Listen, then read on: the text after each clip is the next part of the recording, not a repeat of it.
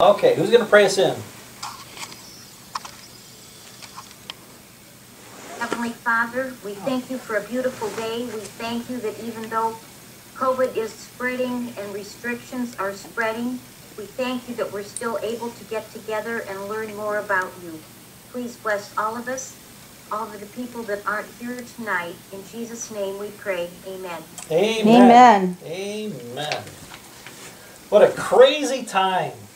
So if everybody saw the email, we cannot worship live on Sunday. So we're going to go back to Facebook Live at 10 o'clock. And I was looking at the dates, and our last live worship in March was March 15th. And our last live worship in November was November 15th. So you know how much we love numbers in the Bible, so it must mean something. Kind of weird. Kind of weird. Kind of weird. But we'll make it. We'll get through this. So Matthew 19 and 20. So these are the last two chapters before we get into Holy Week. Holy Week is in chapter 21. It starts already. And that's where things get rough. So that's what we'll be seeing. Not next week. We'll see it the week after, because next week we're taking a week off for our Thanksgiving. I have to head down to Champaign for another meeting, so time is tight. Time is tight. So, Matthew 19, Jesus leads off with divorce. So we're told when Jesus had finished saying these things, he left Galilee and went into the region of Judea to the other side of the Jordan. Now, Jesus very seldom goes into Judea. Actually, the last time he was in Judea before now was when Joseph took Jesus, Mary, and the family out because he was afraid of Herod's brother who took power. So Jesus is just coming back to Judea, and once again, we know when he comes into this area near Jerusalem, he's going to be in danger, as we'll see in chapter 21. Once again, Gary prepared a nice section of questions and answers for 19 and 20. And from Gary's notes, we see that this area is called Perea. Now, nowhere in the Bible is it called Perea. It's usually called either beyond the Jordan or Transjordan. And we've seen that a lot in the Bible, Transjordan. It's a small strip near the Jordan River, and it's the Jewish region. So Jesus is back with the Jewish people away from the Gentiles. So whenever Jesus goes near the Jewish people, we've got the Pharisees and the Sadducees, and of course some Pharisees are there to try to trap Jesus, because their whole purpose is to get rid of Jesus so they can stay in power. So they're trying to trick him. They said, "Is it lawful for a man to divorce his wife for any and every reason?"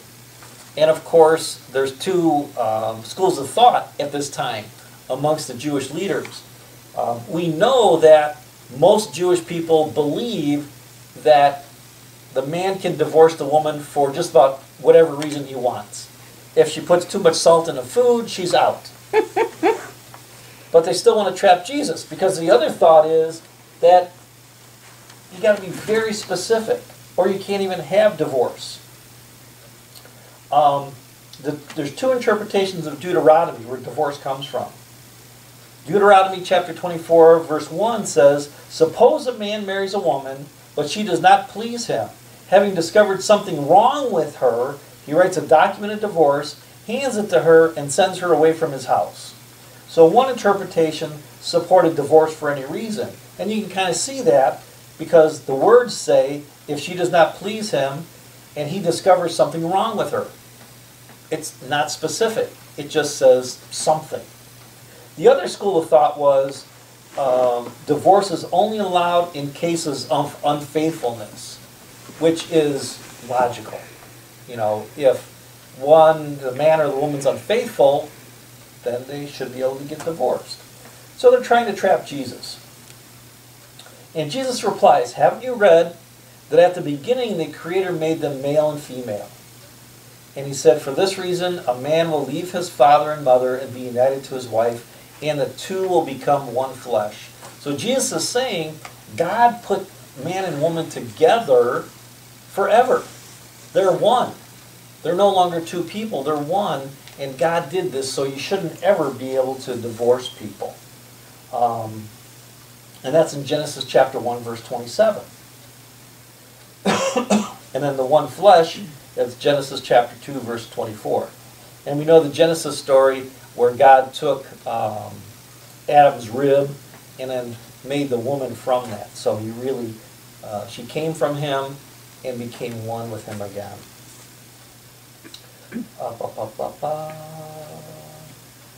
And then Jesus wraps it up saying, what God has joined together, let no one separate. So, in answering the Pharisees, Jesus goes away from the ruling of man, which was divorce, something man made up, and he's quoting what God says. God says, I put you together, you're going to stay together forever. And then Jesus goes on in verse 8 and says, Moses permitted you guys to divorce your wives because your hearts were hard. Moses knew that the Jews wanted to divorce their wives, and there's nothing he was going to be able to do about it. And actually, the divorce decree was kind of a step up. Because at that time, remember, women were just property, and men could do whatever they wanted to. But the divorce decree said, okay, you can get divorced, but you've got to give her dowry back to her, and by being divorced, she's allowed to remarry. So the divorce decree, even if it was for any reason, was actually a good thing for the woman at that time. So it's kind of a step up. And it was only the Jewish people that had this divorce decree. The other countries, the other peoples, they could do whatever they wanted to. Now, it's okay with the church for divorce today, correct? Right. It's still okay in the churches. Not that I'm asking for me. No, I know. Oh, but I'm just asking in general. Yeah. In every church, it's still okay to divorce. Okay. Except the Catholic Church. Yeah, Catholic Church, if you get divorced, you can't go to communion anymore. You still can go to the church, but you can't take communion. And you can never remarry in the Catholic Church unless you get an annulment. Right. And you got to pay extra money, of course. You got to find the right priest too. You got to find the right priest. Right. Yeah. To take it under the table. Yeah, everything's different. And even, in a Methodist church, they would never, in the past, they wouldn't allow pastors to get divorced. But now kind of like the Baptist church. But now we see it. Anything goes. Anything goes. As a matter of fact, still in the book of discipline, a pastor is not supposed to have premarital sex. And it says right there in the book of discipline, if you're a pastor, you have to be married, you can't live with somebody. But of course we know that exists. Nobody holds true to those rules either. Anyway, I digress. No, I'm sorry. I just No, that's good. That's good, because those are valid questions. Because if we held to the Bible and Jesus's words, we wouldn't allow divorce. Right. And maybe we would take marriage a little bit more seriously. So it's not a bad thing. No. Not a bad thing. In verse 9, Jesus says, I tell you that anyone who divorces his wife, except for sexual immorality, and marries another woman, commits adultery. So Jesus is taking the viewpoint that if your wife isn't unfaithful, and you just divorce her for any other reason, then you're going to commit adultery. So Jesus is really serious about this. And because, of course, adultery was subject to stoning back then. So if you got caught, you get stoned. And then the disciples say to him, well, if this is the situation between a husband and wife, is it better not to marry? So they're thinking, well, if we don't have a way out, why get married? So they're looking at it from a purely humanistic standpoint. Well, we should have all the flexibility in the world. And Jesus says, no, that's not the way it should be. And then Jesus gets into how some people might have to live like eunuchs in order for this, in order to serve God better. So is that where the priests became celibate? Yeah, yeah, and even Paul said that in 1 Corinthians, because Paul never married, and Paul said, if you can be married and still serve God fully, then do it by all means, because that's what God intended. God always intended that men should marry women. Men should marry women should marry men, and they should procreate. That's what God always intended. But Jesus is saying, if you can serve God better by not being married, then do that. And Paul kind of backed him up. Because we know from the people we've seen that it takes a very special type of person to be the spouse of a pastor. Mm-hmm. Because the pastor is called to be a pastor, and we know it, we feel it, we know that this is the only thing we should be doing in our life, but their spouses have never been called. So they're just kind of along for the ride, and they have to suffer all the slings and arrows. Be nice. So thank you, hon. Thank you. You're welcome. Okay, so that's divorce. Jesus says it shouldn't happen, and I have the same attitude.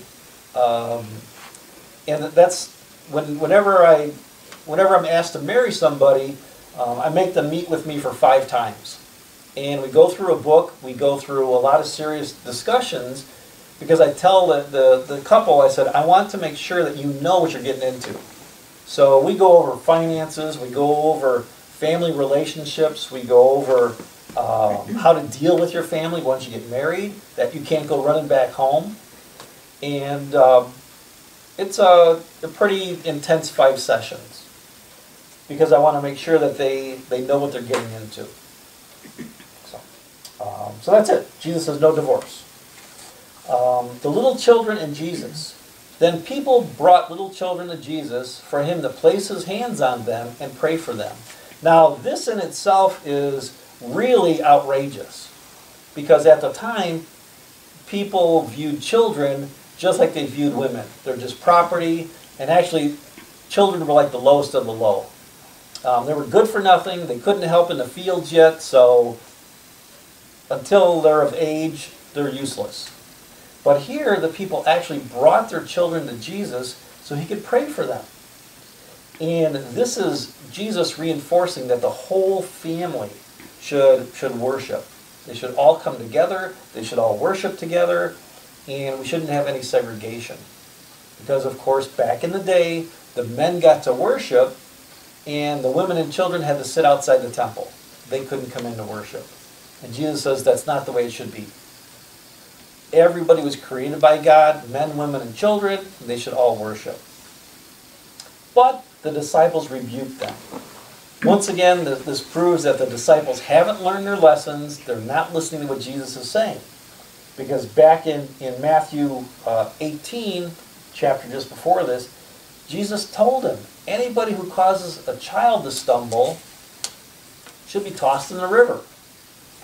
But the disciples just haven't learned. So, what do we see so far in chapter 19 about the disciples? They're clueless. Clueless. They had a lot to learn. They had a lot to learn.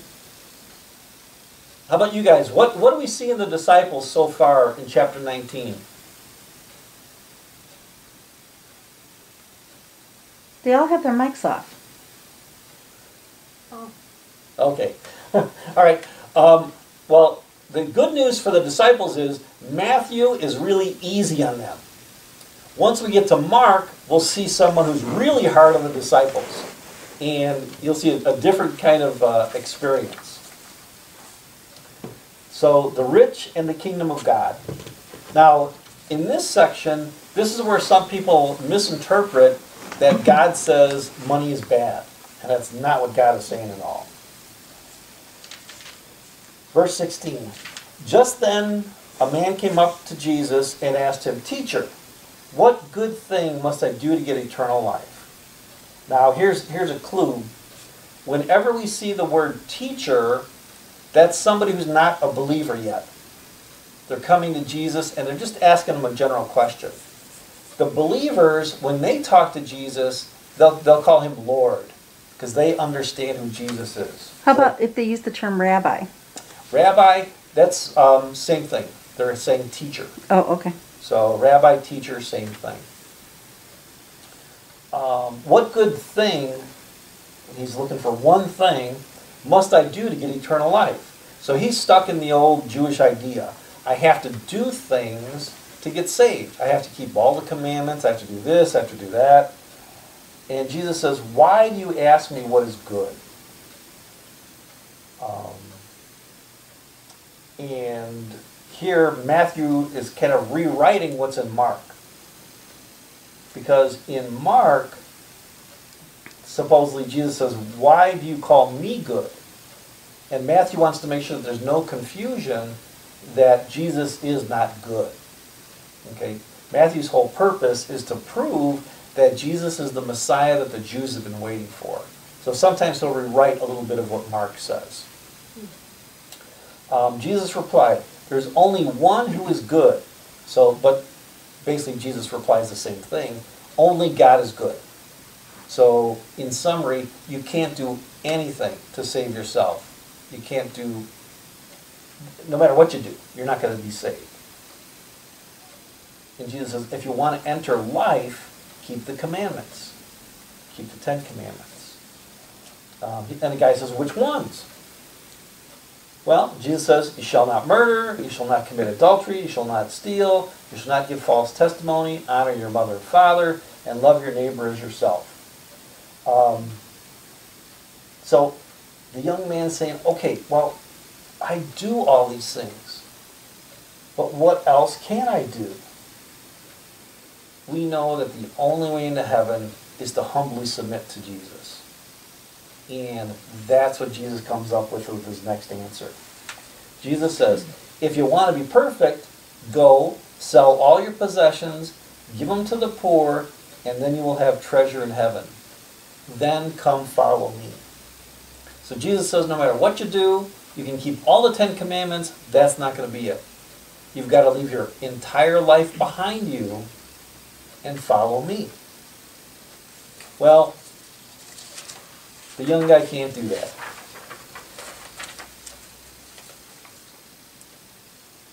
Where else did we get the idea that would back up verse 22? When the young man heard this, he went away sad because he had great wealth. What other idea do we see in the gospel that kind of backs this up?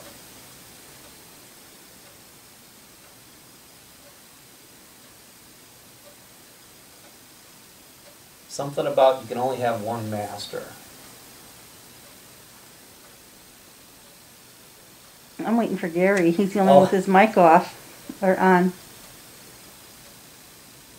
Good night. I'm tired. Okay. I hear you, Gary. Me too. So what Jesus is saying is, if you love money, you can't love me. Because basically, if we're so focused on our money, on our worldly possessions, we're not putting Jesus first. And that, of course, breaks one of the commandments. Thou shalt have no gods before me. So, see, no matter where we're at, things continue to tie together.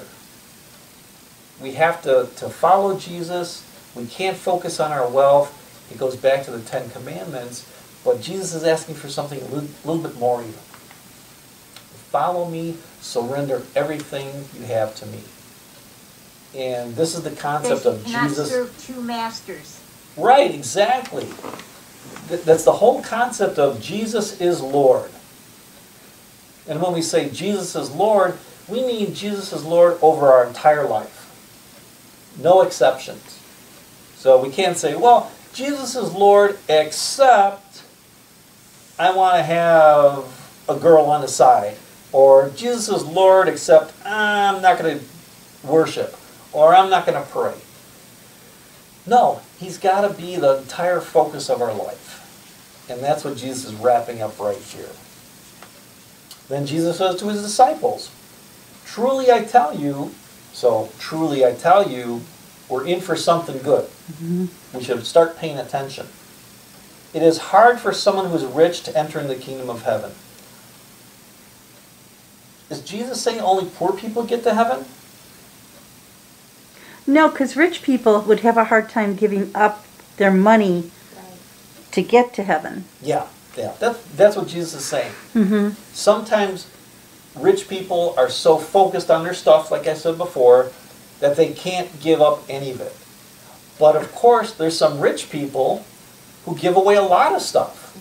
And of course, they would get into heaven because they're so focused on Jesus. So it's not the fact that they're rich, it's not the fact that they have a lot of stuff, it's what their focus is. Mm-hmm. So if their focus is on Jesus, no problem.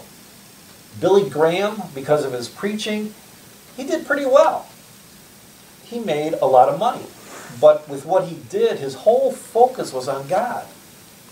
Now, I don't know a lot about Joel Osteen, but something tells me that if a preacher's living in a house that big, there's got to be something wrong. Got the good rings on the finger. See, I never even saw that. He's got rings on his fingers? No, that's one of the things though.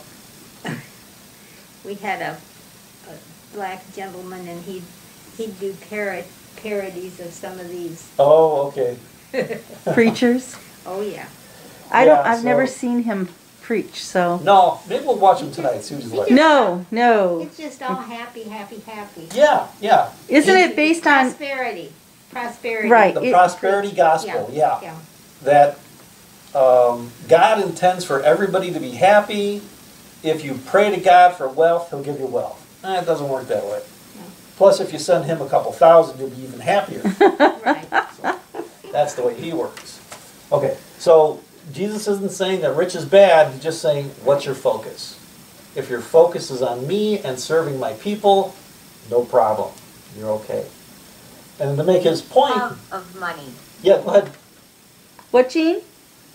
It's the love of money. Right, Right. exactly. Yes. Exactly. Good point. So in verse 24, Jesus makes it obvious. It is easier for a camel to go through the eye of a needle than for someone who is rich to enter the kingdom of God. We know that it's impossible for a camel to go through an eye of a needle. But anyway, let's see, what's the clarifying point here? Oh, the prosperity gospel, okay.